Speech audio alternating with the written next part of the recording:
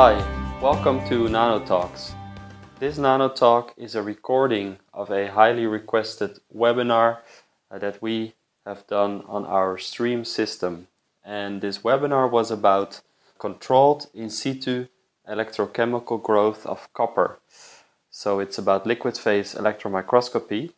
This webinar was hosted by me, Olaf Weller, and my colleague, Dr. Hongyu Sun, our application specialist at DENSsolutions, gave a presentation in which he showed this application, the technology behind it, and some other examples. During the webinar, we had also participants asking questions. So after the presentation of Hongyu, you will hear a section of Q&A, and Hongyu was supported by our product manager, Jin Pivak.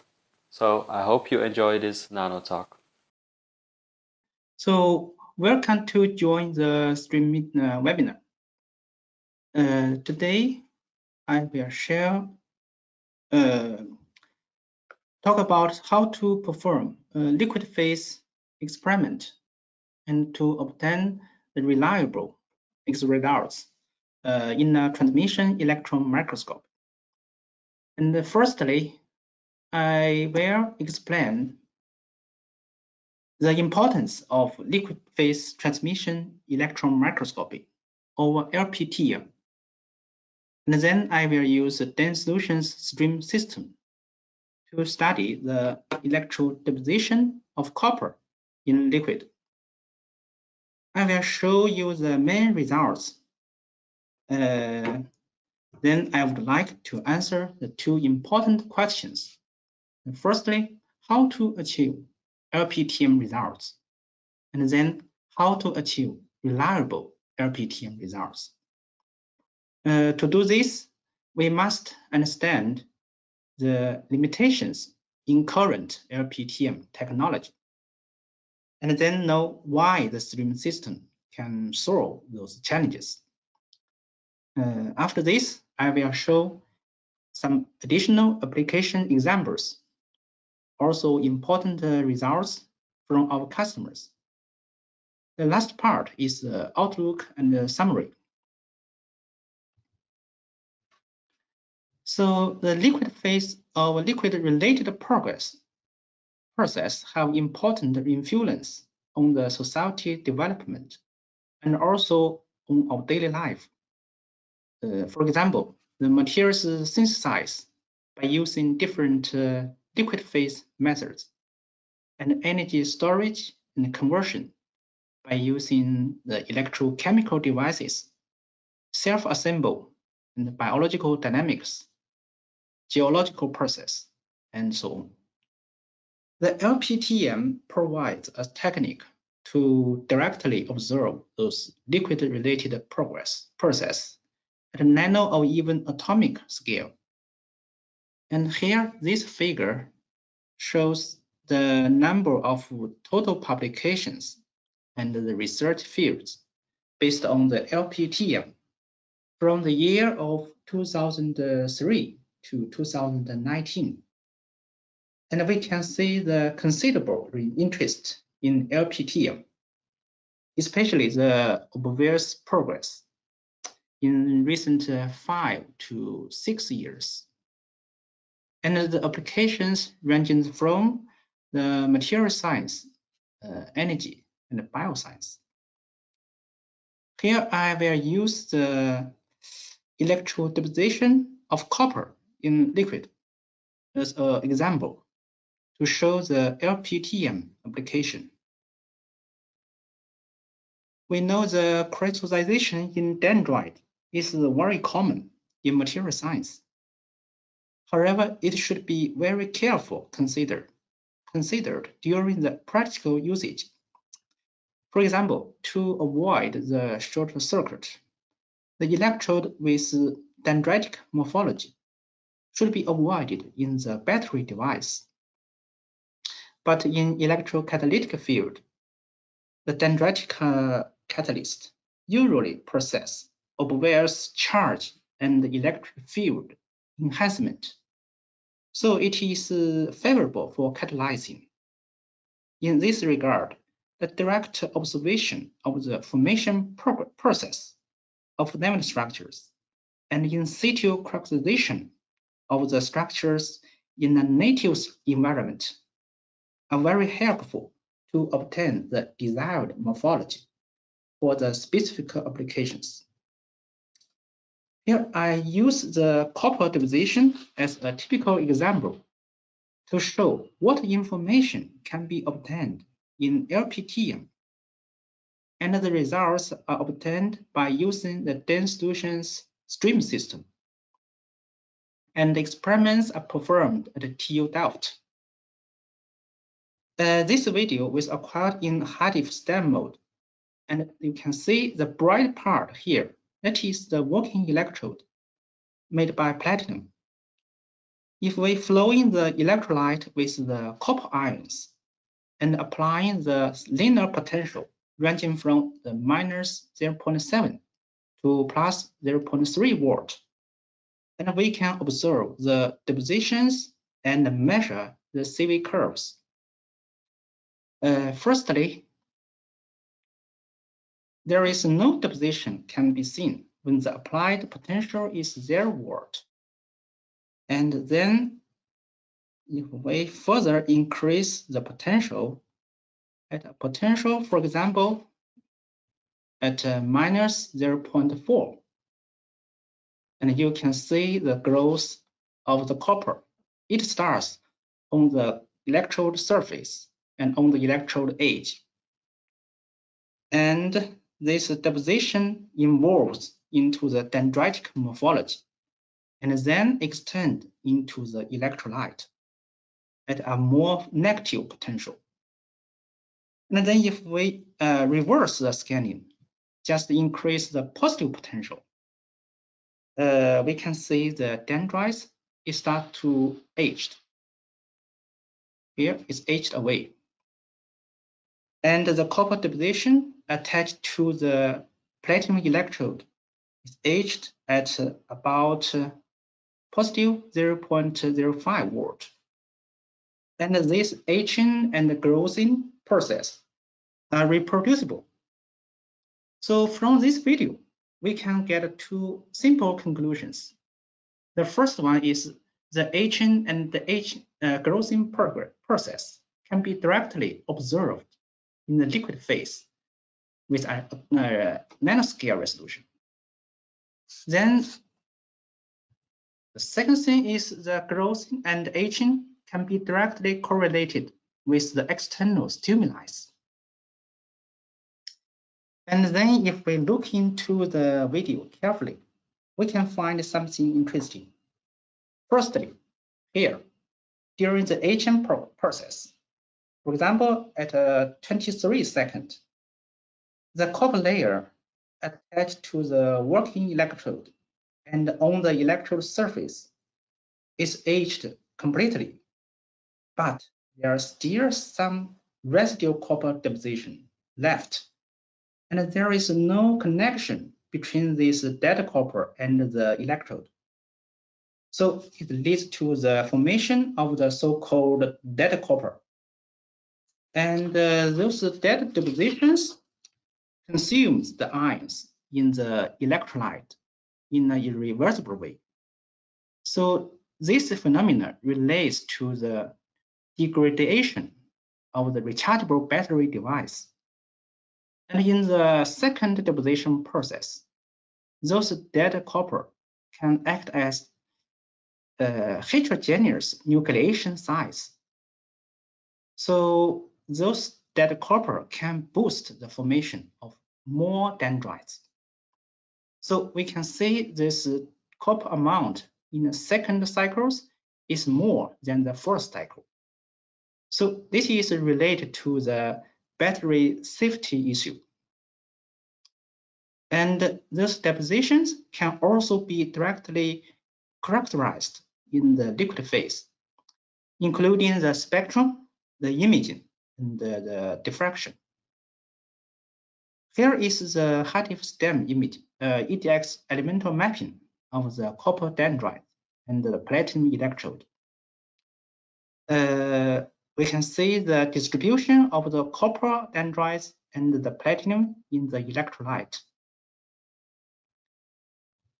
This figure shows the bright field TM images and the corresponding diffraction patterns on the platinum electrode and on the copper dendrites on the electrode. Both the platinum electrode and the copper dendrites polycrystalline. For the dendrites here, the two diffractions 111 and 220 can be distinguished. And the indication of 220 diffraction of copper crystals, it means that at least a lattice resolution about 1.3 angstrom or better can be obtained in the liquid phase. So here are the typical high-resolution TM images of the one branch from copper dendrite in the liquid. Although the copper dendrite here, this is polycrystalline, but an individual branch from the dendrite is a single crystal. And we can see the clear lattice fringes. And the lattice fringe with spacer value of 2.15 angstrom. That matches very well with the 111 plan of the face-centered cubic copper. Here, the ability to acquire high-resolution TM image in a native environment offers very valuable information to directly determine the structures of the in-situ synthesized samples. In addition, we can also study how the liquid environment change affect the deposition morphology. For example, at a flow rate of 1,200 nanoliter per minute, when the potential is 0, there is no layer formation on the electrode. And there is no deposition. But when we apply a negative potential, for example, here is minus 0.8 volt, and the layer grows quickly on the electrode surface. And we can calculate the growth rate based on this change. Now, if we slow down the flow rate to 50 nanoliter per minute, the mass transportation is limited. So it results in the dendrite formation. Then if we change the potential from minus to plus, so for example, here we change it to 0.4 volt. All of the depositions will be aged. And this result also demonstrates the power of efficient liquid flow, flow control of the stream system. And the electrolyte composition also affects the deposition behaviors. So for example, if we only flow the pure copper sulfate solution, the depositions shows a smooth layer morphology. For example, at a potential of minus 0.64 volt, the copper layer on the electrode surface is very smooth. And even we increase the potential to minus 0.74 volt, the dendritic morphology is not obvious. But if we add 25 millimolar of phosphate salt, and the dendritic deposition is favorable. So at a lower potential, for example, at minus 0.64 volt, we can see the dendrite formation. And at a higher potential of minus 0.74 volt, the growth of copper dendrite is faster due to the increased overpotential. The results show that the phosphate source is facilitate the dendrite formation. And the results also provide us a method to study how the electrolyte composition affects the electrochemical processes. And here are the takeaway messages we obtained from the liquid phase TM experiments. So firstly, we are sure that the liquid phase dynamics can be directly observed at the nanoscale in LPTEM. And this LPTEM also enables us to in situ synthesize or modify different nanostructures with a broad range of materials. And those nanostructures can be characterized in a native environment, including the imaging, diffraction, chemical composition, and also the electronic structures. Then it's also fast for us to choose the right materials synthesized parameters.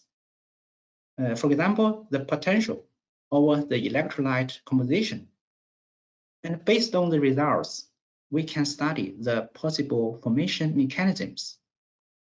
And it is also effective to perform the correlative investigations.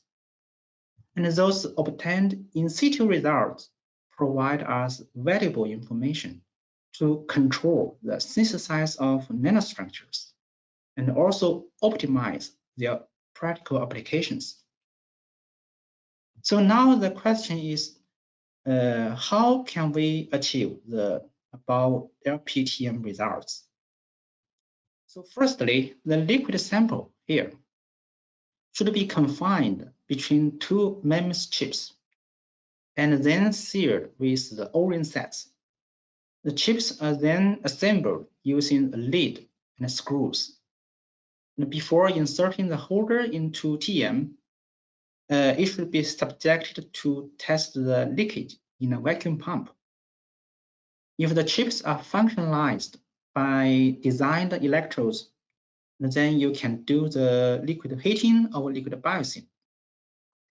The external liquid tubing can also be connected to the holder to supply the liquid flow. And the dynamics in the liquid can be directly observed through the electron transparent window area on both the top and the bottom chip. Now, everything is ready, and you also have made a very nice plan to start the LPTEM experiment. But in most cases, the results you get looks like this. So what happened? To answer this question, we should understand the challenges or the limitations for current LPTEM. So they include the generic limitations induced by the electron beam effect, and also the system-specific challenges. So for example, the fluidic control, liquid sixth control, and the possible cross-contaminations, and the reproducibility of the experimental results. So firstly, the reaction between the electron beam and the liquid is very complicated. If we take the simplest liquid water as an example, there are about 80 kinds of coupled reactions. It will generate about more than 100 different kinds of species. So right now, there are only very limited simulation works to study the interactions between the electron beam and the liquid. Then if you have the metal ions in the liquid, the electron beam can induce the deposition or the etching of the metallic nanostructures. And this deposition of the etching, it depends on the electron beam energy flux. The beam irradiation can also generate bubbles in the liquid cell. And the bubbles can reduce the liquid thickness. So it is helpful to improve the imaging resolution. But the bubbles also create additional gas and liquid interface. So it makes the liquid reaction environment is not homogeneous. In addition, these bubbles sometimes also block the liquid flow. So for the system specific challenges, the liquid flow control is always a big problem in the conventional liquid holder design, because the top and the bottom chip are immersed in the desktop, and liquid can only diffuse into the window area. And see, this diffusion process is very random and difficult to control. So the uncontrolled fluidic dynamics usually induce the unreproducible experimental results. And due to the pressure difference between the sandwiched liquid cell and the TM chamber, the chip membrane will bulge outward in the TM. And this bulging induces increased liquid thickness, especially in the window center area. And it can reach at least 1 to 2 micrometer scale. Here, for example, for the 2 gold nanoparticles in the liquid with a thickness about 740 nanometer, the TM images is too blurry to be seen. So it's always a big challenge to acquire the high resolution TM image, diffraction pattern, and also yields in a sandwiched liquid cell. The theoretical calculations show that the 1 to 2 angstrom resolution can be achieved with a liquid thickness about 100 nanometer. But how to control the liquid thickness in a liquid cell is a problem. The using of different solutions in the LPTEM also has the issue of cross-contamination. So it's difficult to obtain the reliable or reproducible experimental results. Since we have so many challenges or limitations in the conventional LPTEM, how can we achieve reliable TM results? So to solve the above mentioned issues, the DENSsolutions developed the new generation in-situ TM liquid system stream. And this new system can achieve the reliable fluidic control. And you can also control the liquid thickness. You can also extend the experimental flexibility, and the operation is more safer. And those advantages reduce the possible contamination and lead to reproducibility of the experimental results. So here, that is the core technology of the system. The MEMS chip is very important. We can see a full set of Nano-Cell include a top chip and a bottom chip. And between the two chips is an O-ring to seal the liquid inside. And on the bottom chip, there are 3 electrodes. Here is the counter electrode,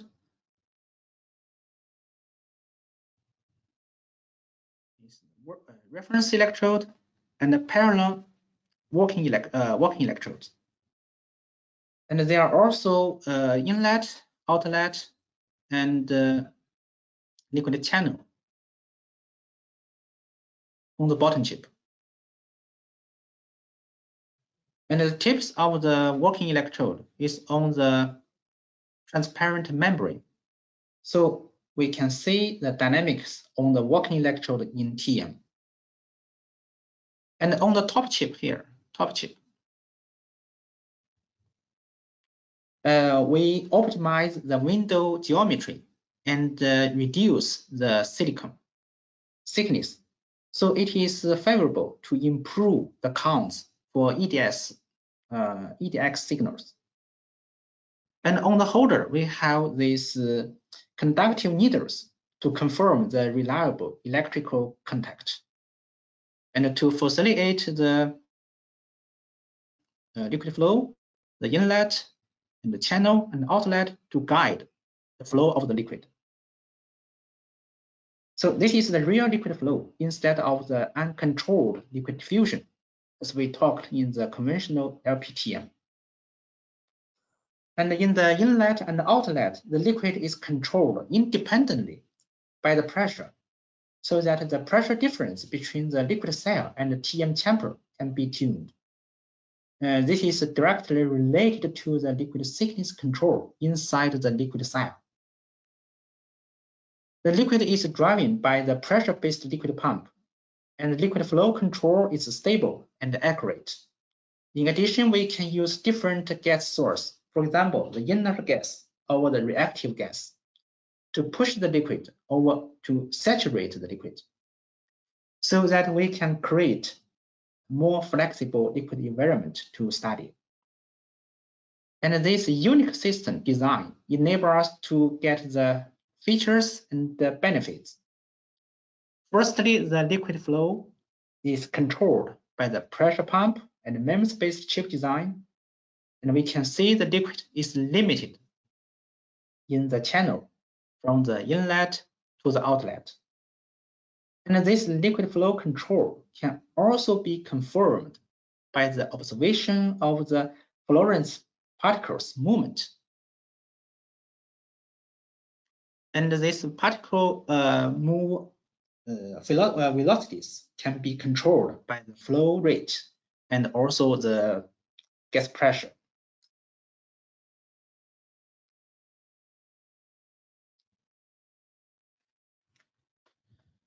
Also, the beam-induced bubbles can be removed by using the momentum of the continuous liquid flow.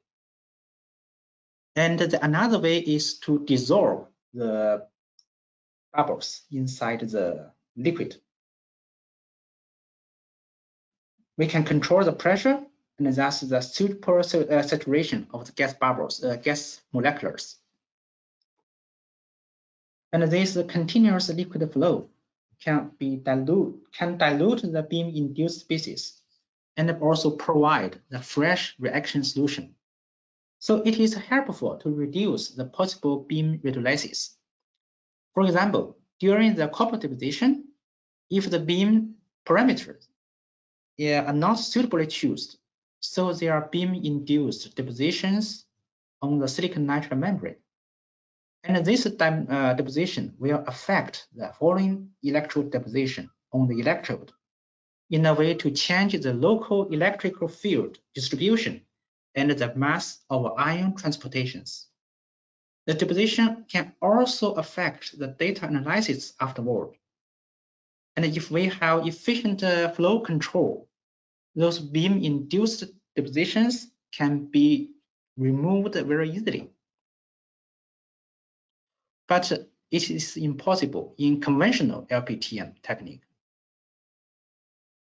And we can use this efficient flow to control the move in and move outside of the liquid.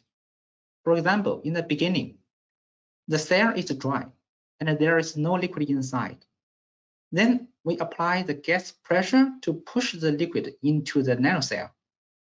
The time of liquid flow into the window area, it depends on the liquid tubing length, the flow rate, and the flow resistance of the system. The obvious contrast change in the window area confirms that the liquid is filled with the cell is filled with liquid, and the liquid can also be pushed out of the cell. Here we can see this is the gas front and the gas and liquid interface. Finally, this liquid can be pushed out of the cell completely, and we can see the this is the empty cell again. So the series of the relative liquid thickness change can be reflected by measure the yields and the continuous changing of plasma peaks. Because we can control the liquid thickness, inelastic electron scattering events can be reduced in a thinner liquid layer. So acquiring HRTM images in a liquid, it is possible. Professor Nielsen Young's group systematically studied the LPTEM with controlled liquid thickness. And with a liquid thickness of 740 nanometer, the sample in the liquid are very blurry and hard to be distinguished. But when reducing the liquid thickness to 390 nanometer, the clear TM image of the golden nanoparticles can be obtained. And the lattice fringe with a distance of 2.4 angstrom can be identified. We can also obtain the structural information in the reciprocal space by taking the diffraction pattern in liquid or in a native liquid state. But in conventional LPTEM, it's usually obtained by generating the bubbles to reduce the liquid thickness inside the liquid cell, or by post-analysis through terminating the experiments and opening the liquid cell and characterizing the dry sample on the chip. We can also do the analytical LPTEM, including the EDX and the yields. For example, compared to the yield spectrum of a dry titanium dioxide sample, the titanium L23 peak edge of the wet particle show obvious splitting. So it indicates the strong hybridization and ligand field strength between the titanium dioxide nanoparticle surface and the liquid water. And this video shows typical cyclical voltammetry curves of the ferrocentimethanol solution in the liquid cell. Because we can control the liquid environment very well, and we can see the results are reproducible. And this reliable liquid flow and biasing control here enable us to study how those experimental parameters affect the final experimental results, and also help us to obtain multiple results in only one experiment. Another unique capability of the system is the real modular design. And the holder components can be fully disassembled and replaced within several minutes. And the liquid clogging of the cross-contamination can be avoided. And this modular design is also benefit for easy replacement or upgrading. So now with this unique tool, you have the confidence to obtain the reliable LPTEM results. So next, I will briefly explain some other possible applications by using the LPTEM technique. The co-shell metallic structures show improved catalytical properties due to the electronic effect and structural effect. And studying the nucleation and growth of the different shell materials on the core is important to tune the surface absorption and desorption of the reactants and products. By flowing the liquid and carefully control the beam energy to avoid the side reactions, we can observe the formation process of the co-shell nanostructures. And this growth kinetics of the shell material can be obtained by analyzing the dimension change in real time. In addition, if we flow the electrolyte into the Nano-Cell, we can observe the corrosion process of the lamella sample and found the preferred corrosion along the grain boundary. Without the well-controlled liquid environment in the liquid cell, it is difficult to study those liquid processes in real time with high resolution. Next, I will briefly talk about the results from our customers. So firstly, by using the DENSsolutions holder, Professor Nico Sumdik and Professor Joe Patterson from the TU Eindhoven recorded the formation process of viscose from the amphiphilic molecules. And they found the copolymer-rich phase-separated domains appeared in the homogeneous copolymer mixture, and then self-assembled into the resulting droplets, and finally form the closed viscose. And their in-situ experimental results are also in good agreement with the theoretical works, ex-situ studies, and cryo-TM calculations. Based on this video and their results, they proposed a new pathway of the viscose formation. Dr. Jennifer Kochman and Professor Usha Bangert from the University of Limerick, directly observed the crystal growth process from organic molecules. The fluophonemic acid crystals nucleating and growing into the facet crystals and the related morphologies were recorded and analyzed in detail. And the structure of the organic crystals was also in situ determined by diffraction pattern. And understanding those early stages of the organic crystals growth is very important to fine-tune the process, for example, in drug delivery. And Dr. Rena Ruiz-Perez and Professor Giuseppe Battaglia from UCL developed a novel technique, namely the Brownian single particle analysis, to determine the three-dimensional morphology of proteins in liquid state. And then the reconstruction results are compatible with that from X-ray. Their technique will expand the structural biology into the dynamic studies. Okay, let's make a conclusion. The stream system employs the unique holder and also the MEMS chip, the flow design. So the flow stream system can solve the limitations in conventional LPTEM. Now we can reach the real fluidic control, and we can control the liquid thickness. The experiment is flexible, and also we can get the safer operation. We can reduce the beam in effect on the liquid experiment. For example, to remove the bubbles and the beam-induced species of depositions.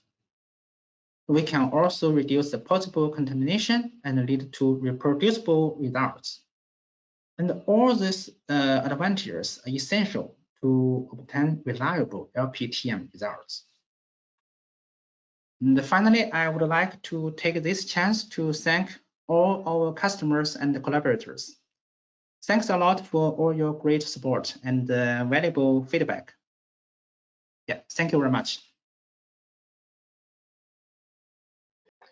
Okay, well, Hongyu, thank you for a great presentation.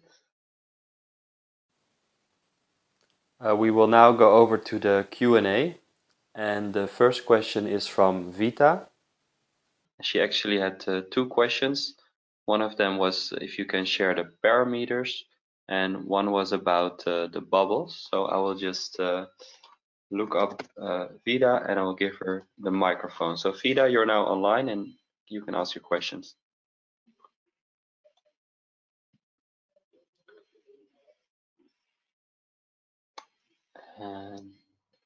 Vida, are you there? All right. I will. Yeah, I see a question mark now. My microphone does not work. Okay, so I will ask your question for you. So Hongyu, the first one is that Vida wanted to ask you to specify the TM parameters in the dendrite formation example. Mm-hmm. Yeah. So for this dendrite formation, you can just observe it in STEM mode, but also you can do it in TM mode. Yeah, here is in STEM mode. The dose rate we used is about 50 electron per nanometer square and per second. And because if you increase the dose rate or the energy flux, it could be better. It could be benefit for improving the signal, but it also just induces the side directions. For example, the beam-induced depositions. So we just choose this energy flux. Yeah. Okay, so for the TM or STEM imaging, the energy flux is very important. So I hope that answers the question. The next question of Vita was, if a bubble is still stuck in the system and does not move, how to proceed? Okay. Yeah.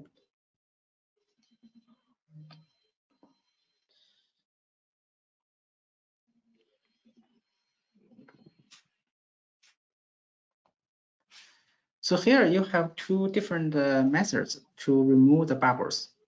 The firstly is you can just increase the flow rate,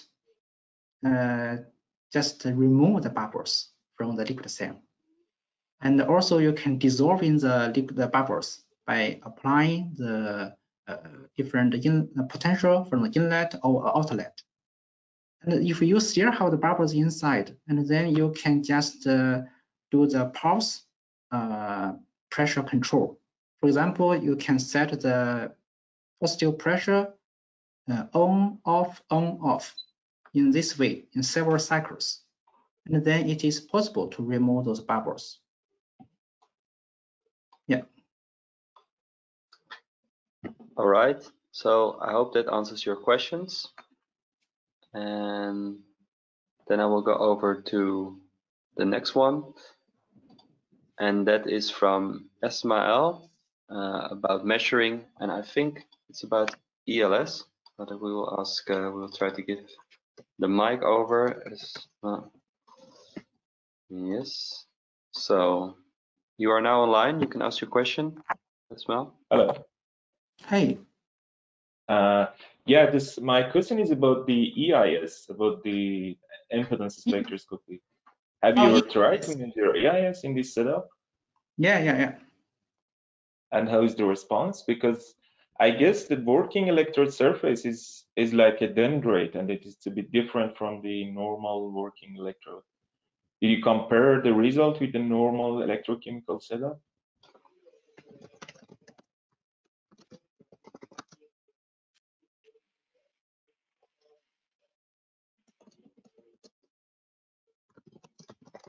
Sorry, what do you mean the normal electrode? Like a flat surface, you know? Oh, yeah. Because I think, Yeah, so here I just designed this kind of electrodes, working electrodes with a branch. Yeah, so this is favorable for you to align, because here on the bottom, the black part, that is the window on the bottom. And also you have a window on the top, and it's crossed. So if you have the branches, it is helpful for you to align the two chips, and then you can see the crossed window. But if you only have one branch, and on the bottom chip, on the bottom window, it could be difficult for you to find the working electrode just exactly there. And about your ERS, we also have the ERS, measure the ERS to just detect a different impedance. But sorry, I didn't put it in these slides, but I can share you after that. We can discuss after that. Yeah, would be nice. Yeah, and also I think the ERS is very helpful to detect the beam effect in the electrolyte. We have tried before just flow different solutions with different ion strengths, so that we can just mimic the beam effect. So at different solutions with different pH or different ion strengths, you measure the ERS and then simulate it with the circuit, and then you can get the different component of the impedance. And then you can divide the impedance that could be influenced by the beam in the real TM experiments. So we can use this way to mimic the beam effect. Thank you. And how is the resistivity of the setup in different pH ranges, like in KOH or in super acidic? You mean the conductivity? The resistivity, I mean, not terms of electrochemistry, I mean the mechanical stability. Are they stable in like a KOH or very alkaline solution? So first about I can answer about the mechanical stability. So we have tested this membrane strength. If we just manually input different gas pressure, it can sustain about a 5 bar pressure inside. For the electrolyte, you can, for the natural solution, its pH value around 7 is not possible.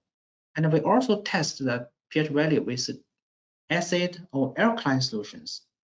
And recently we have a paper, it will come out quick. We tested the HN of the particle at a different temperature. And we flow the alkaline solution, the sodium, oxygen, hydrogen. And the pH value is 13.8.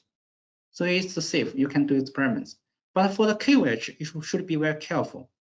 I know some people may be very interested in the electrocatalyst, for example, in the alkaline solution by using it as an electrolyte. Because the silicon, the chip is made by silicon, and you have the inlet, outlet here. If you have the liquid just go from the bottom here, it's very easily to reach the silicon. So the silicon is not stable, just can be aged by KVH. So you should be very careful. But if you still want to do experiments, you can just coat the backside of the hole with some other, for example, some other kind of materials. For example, the oxides, something is KVH resistant. So you still can do these experiments. Yeah. Thank you. Thank you. Yeah, welcome. The next question about the membrane thickness. I will see Saltanat. Yes, Saltanat, you now have the microphone to ask your question. Can you hear me? Yes. Yeah, I can. Yeah. Thank you. First of all, thank you for the presentation. And my question is the following. I know that except the liquid thickness in electrochemical chip or any chip, in TM, the membrane thickness is also known to affect the resolution. And I would like to ask, what is the membrane material you haven't mentioned, if I'm not mistaken, and what is the thickness of membrane? Okay, so currently the membrane material is silicon nitride.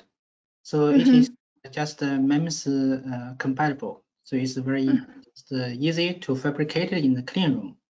And the thickness of the membrane is we used for the liquid experiments is 50 nanometer.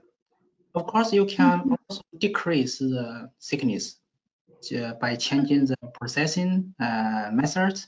Processing in the clean room is possible. All right, thank you very much. The next question from our distributor, Dominic. So Dominic, you also have the mic now. Actually, my name is Martin, but I don't know why it says Dominic. Anyways, yeah, I was just curious if you could comment on some cleaning procedures of the whole cell, or if you have any experience with it. Okay, so generally after any experiments, you should clean the system as soon as possible. So the general procedure to clean the system. So after experiments, you have to remove the Nano-Cell from the chip and then mount with a dummy chip. It's made by the metal and you have the channels inside the dummy chip. And after that, you can flow the system with the DI water or ultra pure water. And you can dilute, just clean with the water several times. Generally, we can use 2 milliliter of water. And the process can last about half an hour. And after that, you can just use the gas, dry gas, to clean, to blurring the whole system, the tubing inside, and to dry the system. So, yeah, that is. Thank you. Yeah. Okay, then there was a question of Pradeep. He has left, but I will ask the question for him so he can listen to the answer afterwards. He asks, how does viscosity affect on the data collection and on the setup? So I guess the answer is, so there are different solutions, liquids with different viscosity. So to answer how it affects the setup, so we have a flow meter. A flow meter needs to be calibrated for different viscosity. So the difference in the setup, it means that, well, the setup will stay the same, but the flow meter should be recalibrated for different solution with different viscosity. But in terms of well, data collection, it should not affect any. Well, basically, it doesn't have any effect on the data collection. Yeah. So my question is like, what is the lifetime of this holder or this chip? You mean the chip of the holder and the holder? So I do not know whether the chip can be replaced or not. Whether the holder has to be replaced or chip has to be replaced, I don't know, but whatever. So what is the lifetime of this chip? So for liquid cell chip. Yeah, for each set of chip, it depends on your experiments first. For example, if only you play with the water, yes, no other samples, and you do experiments very carefully, and you can repeat it, use it next time. There's no problem. And I also told that the pressure inside can sustain about 5 bar. So the membrane is very rigid. Yeah. But if you do some other experiments, for example, you just drop casting your sample, your very special sample on it, and after experiments, of course, you can clean it. If you fail, it is acceptable, or the cleanness is acceptable. You can do it even if the membrane is still okay. No, I mean to say that the some experiments you can assume that it may happen in 6 molar of KOH. Some experiment may be doing in the 1 molar of H2SO4. So different kind of electrolytes, different molarities. So what is the possibility and what is actual the lifetime, means minimum to maximum? Okay. What is the range? Yeah, it depends on your electrolyte, as you said. If you use water, Yes. or just a natural solution, it's stable for a very long time. I didn't measure, but could be several months, could be okay. But if you use alkaline solution, for example, the KOH, so it's not stable because the KOH will etch the silicon behind. But if you if you use a different concentration, so you can just increase the using time. And I also used the sodium oxygen hydrogen solution with pH value is 13.8. The experiments can last about 6 to 8 hours. Yeah. Okay. Thank you. Yeah, welcome. Yeah, done. Okay, thank you very much. So we will go over to Julia, who had an interesting question about the electron, the influence of the electron beam. So Julia, are you there? Yeah, hi. Yeah. Can you hear me? Yes. Yes. Yeah. Okay, thank you. This is a very nice presentation. And my question is about the effect of the electron beam on the electrochemical conditions. Because I'm thinking about, for example, experiments where you need a precise control of the current flow, or you need a precise control of the potential on the electrode. How can you control that with the electron beam also interacting? So, okay, because you use the beam to observe the process, so it's impossible to completely remove the beam effect. So the only way is just reduce the beam effect to in your acceptable level. So before doing experiments, you can just test different dose rate of different energy flux, how energy flux affect your experiments. Then you can choose a suitable energy flux by changing the spot size, by inserting the different apertures inside. For example, here, in this experiment, I want to do the electrode deposition. I want to see the growth of dendrites over the smooth layer on the working electrode. But before I apply any potential, there are already some depositions here. So it means the dose rate over the energy flux is too high. And then I have to reduce it. Yeah. And if you also want to study how the beam affect your experiments, you can also move your beam to another area. So this is your field of view, and then you can move your beam to another new area. So that is the area without the beam irradiation. You can compare the positions on the electrode and to see the composition or morphology change. Then this is also a way to evaluate the beam effect. Okay, and the interaction of the beam from the sense of the current that it might induce in the electrochemical signal, then it's predictable, right? It just depends on the beam energy. Yeah. Ah, perfect. Okay, thank you.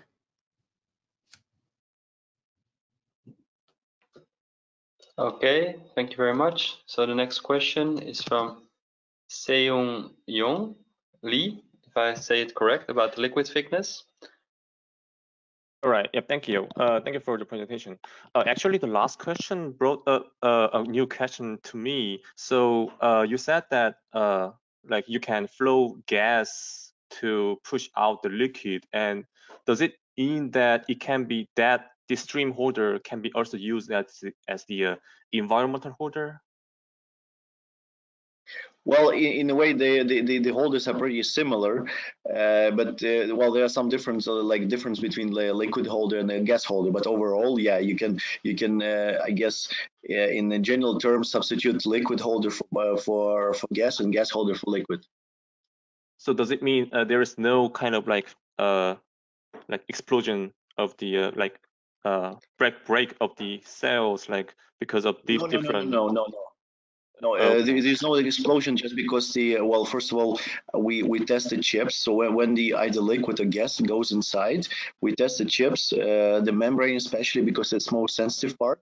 We test with the overpressure of, I don't know, 4 to 5 bars, while the working pressure is just 1 bar. Okay, so then what makes the difference between the environmental holder and then liquid holder? Could you? Well, basically, it's more like a control. It's more control of either the gas or liquid. It's done differently, and okay. Also the tubing is different. And we will now continue with a question of Drew. So the question of Drew is, what is the best way for measuring beam dose and quantifying, determining which observations arise from beam damage and which arise from the application of potential? Okay, so the best way to measure the dose rate, the real value, so you need a Faraday curve to measure the current, the beam current on the screen, and then you can divide it by the area or emitting area. That is the very accurate dose rate value.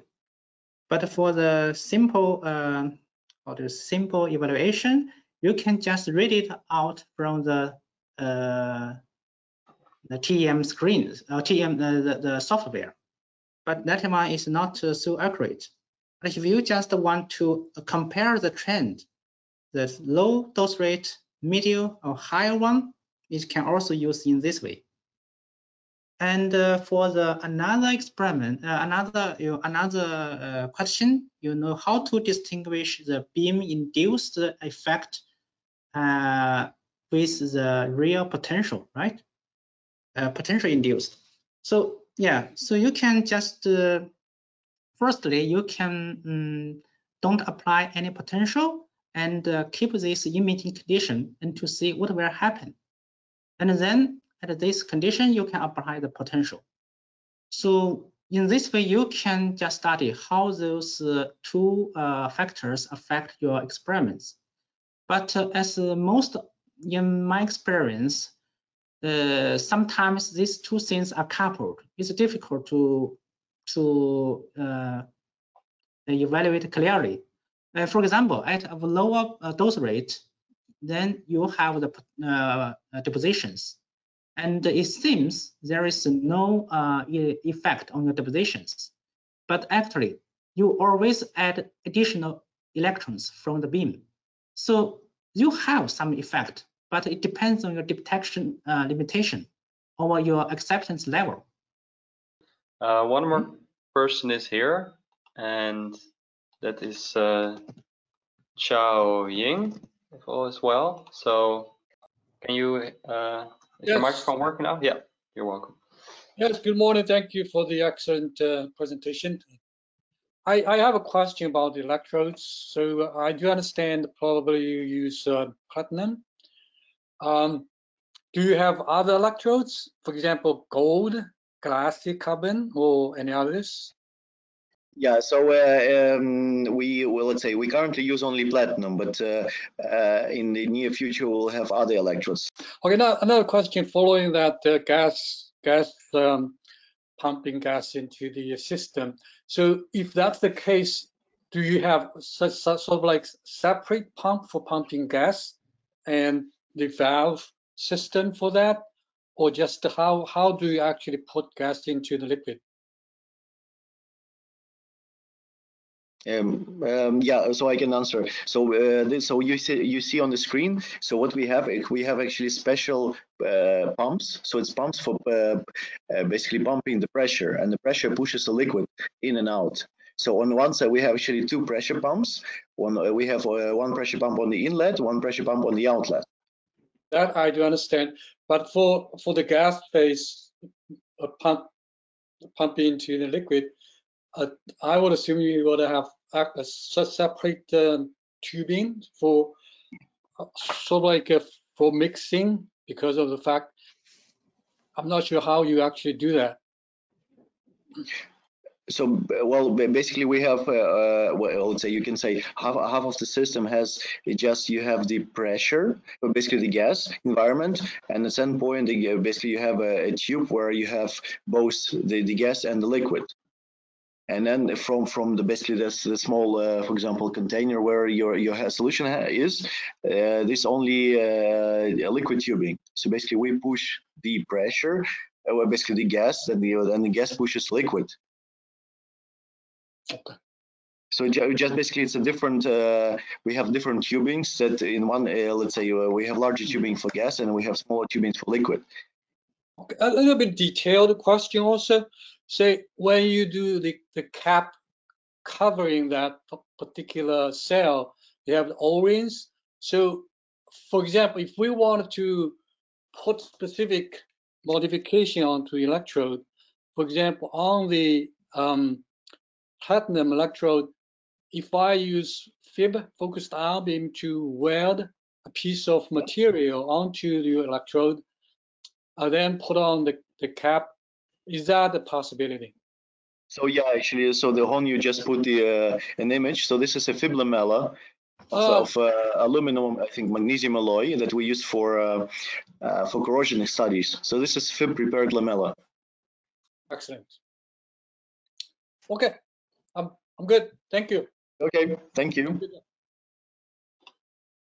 Okay, maybe it's nice to follow up one more question of Jennifer, who has already left, but following up this one, she asked if we offer both 2 electrode and 3 electrode designs, and if our system is compatible with all potential stats. So that's maybe a nice one also to get into.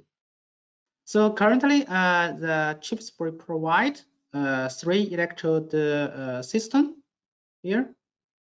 Yeah, and of course you can also use it for 2 electrodes design, 2 electrodes measurements, and all those chips design, and you can connect to any kinds of potential state, because we provide a kind of IC HCU, and to connect the holder, and the other side connect to your potential state. Yeah, so it's compatible with different kinds of potential states. So if I may add, so basically what we provide, what the HONU means, we provide like a special interconnect unit. It's like interface between the holder and whatever the potential state you have.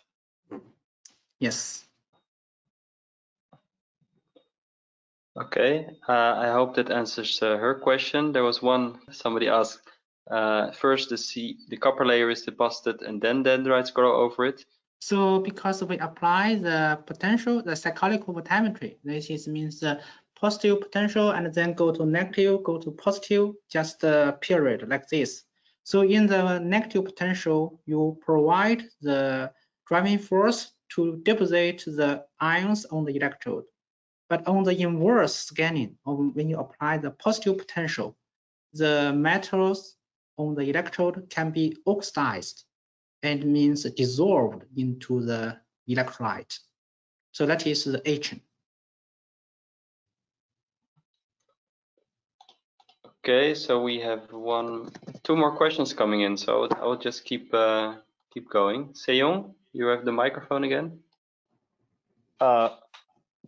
So actually, I have one more question. So most of the data, actually all of the data shown here are based on like potential static, like voltammetry or something. But is that possible to apply current bias instead? So what do you mean the current biasing? So now, like that data, it was like the cyclic voltammetry, like Yes. applying potential bias, but is that possible to apply current bias as well?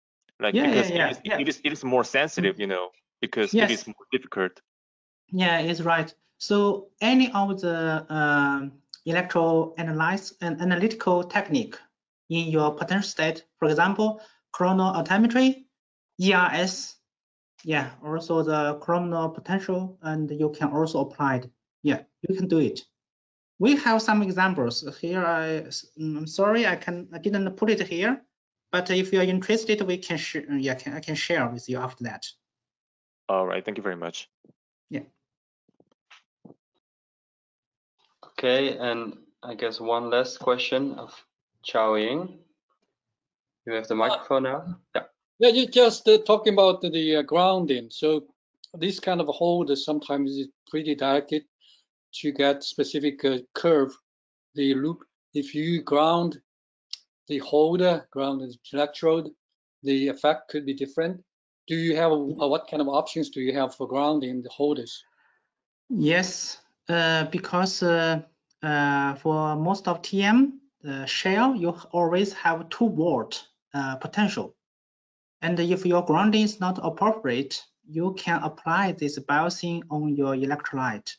And then if you don't apply any biasing, you already have the depositions on the electrode.